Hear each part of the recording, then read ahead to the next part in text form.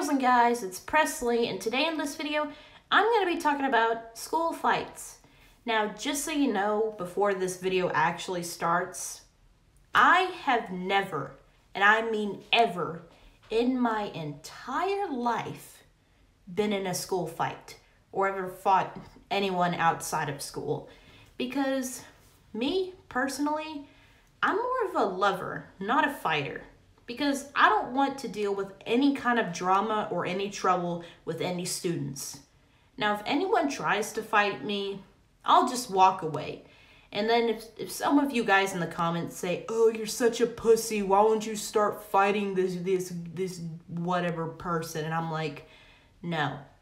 Because even if I tried to defend myself, it'll end up me getting in trouble, and I don't want to get in trouble. And I know it's good to defend yourself, but what good is defending yourself against a person who's going to fight you if you're just going to get in trouble? All that hard work will just get you in trouble anyway.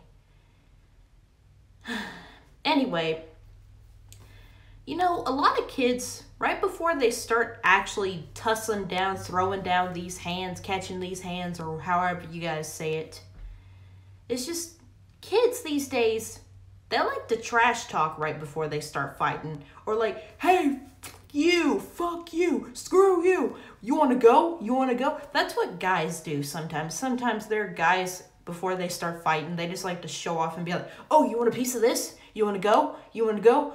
Ooh, I'm going to get you. You can't get me. You get the idea. If you ever seen anyone who's like that in real life, let me know in the comments down below, because I'd be dying of laughter on the inside. On the outside, we'll see about that. Because I can die of laughter on the inside really quickly. But on the outside, nah. It just depends how funny it is. Anyway, boys, when they start to fight, they actually fight, like throw down hands. Like I said earlier, they always like to throw down hands, like full out fist brawl, like 1, 2, 3, and uppercut, and possibly throw in some kicks too. And they could leave out bloody noses, bruises, and all that jazz, and probably go down on the ground. Who knows? I couldn't even remember the last time I've seen someone fought another person. I couldn't even remember the last time I've seen a school fight. Like, last time I've seen a school fight, a lot of people were crowding against the people who were fighting, and I could barely see a thing. And fights normally happen in the cafeteria or in the hallways. You never know. And girls, when they fight, it's a whole lot worse. They'll scream at the top of their lungs while they talk trash to another girl, and they start to pull out each other's hair from their scalp.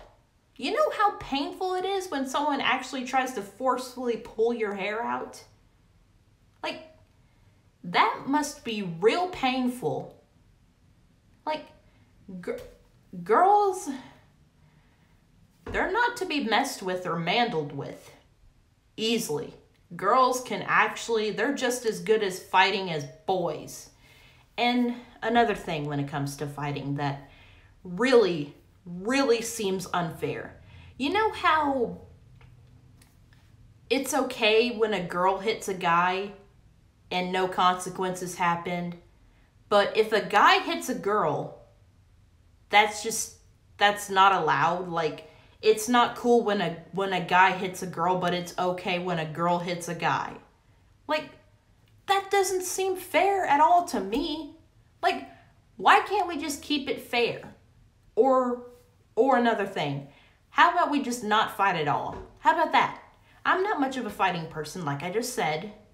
And thank God I haven't seen a whole lot of school fights at my school, because ever since COVID happened, we've never seen any school fights at all. Thank goodness, because if I've ever encountered another school fight before the end of the year, it would be such a mess. But it would be fun to see. You know, it's kind of fun to see. a school fight. Even though it's not okay to fight anyone, they're pretty enjoyable to see. Especially if you're at a boxing match at WWE or something. I don't know. I've never been to any boxing matches or anything. I just see them on TV. So anyway, just want to let you guys know that I'm graduating next week, next Friday on June the 4th. And let's hope that it doesn't rain. Because I checked the weather for next week and it might have 30-40% chance of rain. Oh, Lord, please don't let it rain because I have a big day next week. And I have practice, rehearsal for next Thursday as well. Tyler, quit biting yourself. Thank you. Sorry about that. My dog has a little nibbling problem. He likes to bite his skin. Anyway, by the time my graduation comes, I'll be there to record it. You know, how I get ready and how I have my gown in the closet. See? In my closet right there. It's tucked in my closet, my hat, my gown, and hopefully I'll find something nice to wear and all that jazz. So anyway, I hope you guys enjoyed this video. Like, comment, share, subscribe, all that jazz. And I'll see you guys in the next video. Peace.